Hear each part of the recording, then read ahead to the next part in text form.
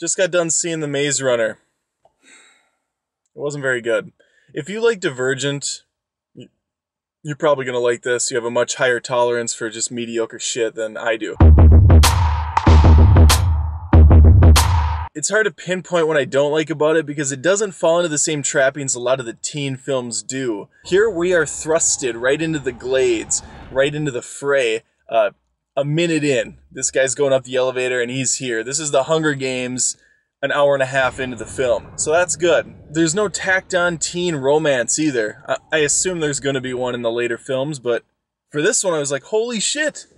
I don't have to sit here for 2 hours and look at these guys make puppy faces at each other. This is awesome. Director Wes Ball did a nice job with the cinematography. It looks pretty. You can tell it's big budget.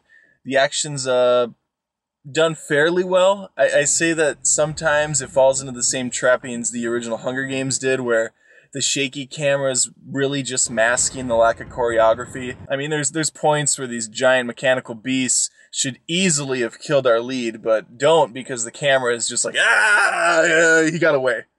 So that's kind of a cop-out, but whatever. I can live with that. What I can't live with is just the bad script. I mean, I'm assuming the book's better. They usually are, and if you're into it, then you're probably going to like this, but I just thought it was really stupid. I'm not going to give away the reveal of what the maze is or anything, but it's very shut your brain off sort of material. Will Poulter is the only actor that just really grades on me.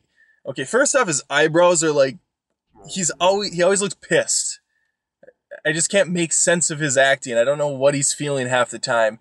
And the other thing is, his character's just awful. I don't understand. I've never met someone that's so stubborn in wanting to live in a prison.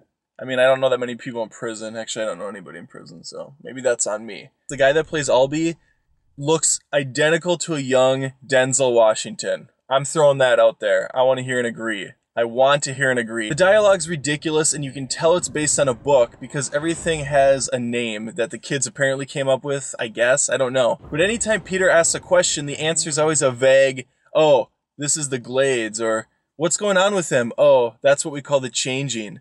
The changing? What does that even fucking mean? And why do you have a the changing? Why do you have a title for it? The biggest detractor for me was the maze itself. There is zero variety. Outside of the spider creatures, there's no threat either. There's no traps, no pitfalls, nobody gets lost in the maze. How is that even possible? Harry Potter and the Goblet of Fire manages to have a more threatening maze in 5 minutes. I had zero expectations going in, and that made it all the more frustrating because, like I said, they did things right. They got away with the forced exposition, they got rid of the love story, and they focused on the main event right out of the gates. The first 25 minutes is strong, but after that it just keeps going downhill. I remember maybe there was one pretty awesome, pretty cool, riveting chase sequence that I think you see quite a bit of on the trailer, where the blades are switching. Oh, the blades. That's what they're called. They have a name for those. This isn't really that much of a spoiler, but I love. There's a scene where he reveals a miniaturized version of the maze, and it's made out of like little pieces of sticks and whatnot. And the guy's like, "Yeah, I've gone through this whole maze. I've seen everything." Oh, except for the area over there that we'll see later. That's just a giant opening that you can walk right through. There's no hidden door. I just walked by that. It reminded me of Saeed on Lost when he's like, I walked around the whole island. I saw everything. Except for the second fucking island. I missed that. Score time with a possibility of 10. 10 being the maximum amount I could ever give a film. 0 being absolute dog shit. I'm going to go with a 6.